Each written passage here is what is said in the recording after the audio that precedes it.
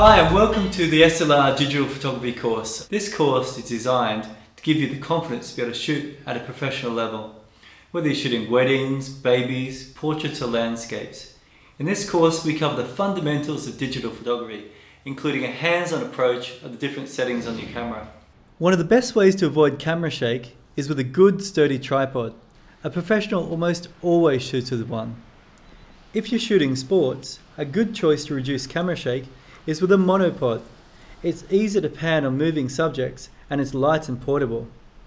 Next step is to try to remove yourself away from the camera with a shutter release. It's a simple, affordable solution.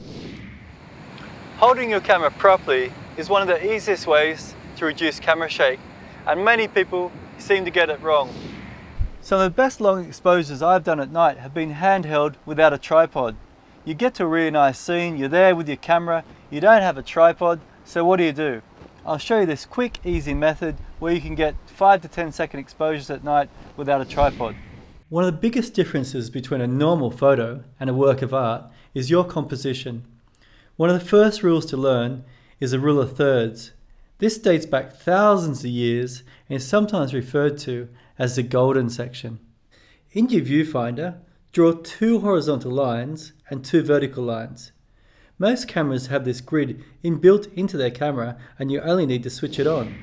You'll find that most cameras have 3 to 4 different metering modes: evaluative or multi-metering, partial metering, spot metering, and center weighted metering.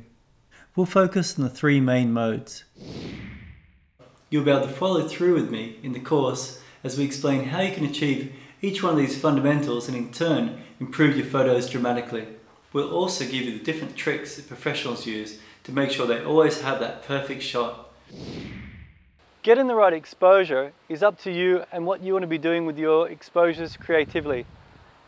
Here I'm going to be shooting a couple of different exposures using a wide aperture and a small aperture. Taking photos on a bright sunny day is not the ideal situation, but it's a common event for most of us. So let's look at some ways that we can combat this bright sun.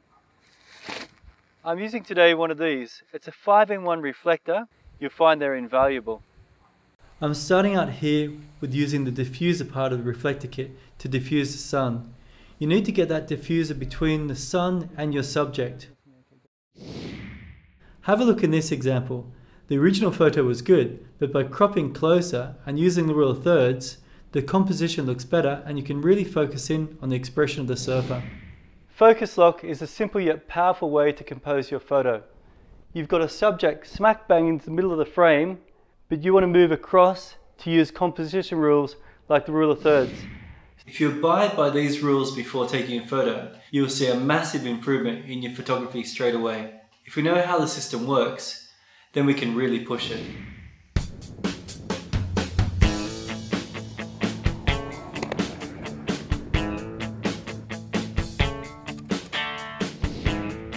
Camera modes are like your gears in a car. You wouldn't know how to drive if you didn't know how to shift gears, so let's look at what each different mode does and how we can use it.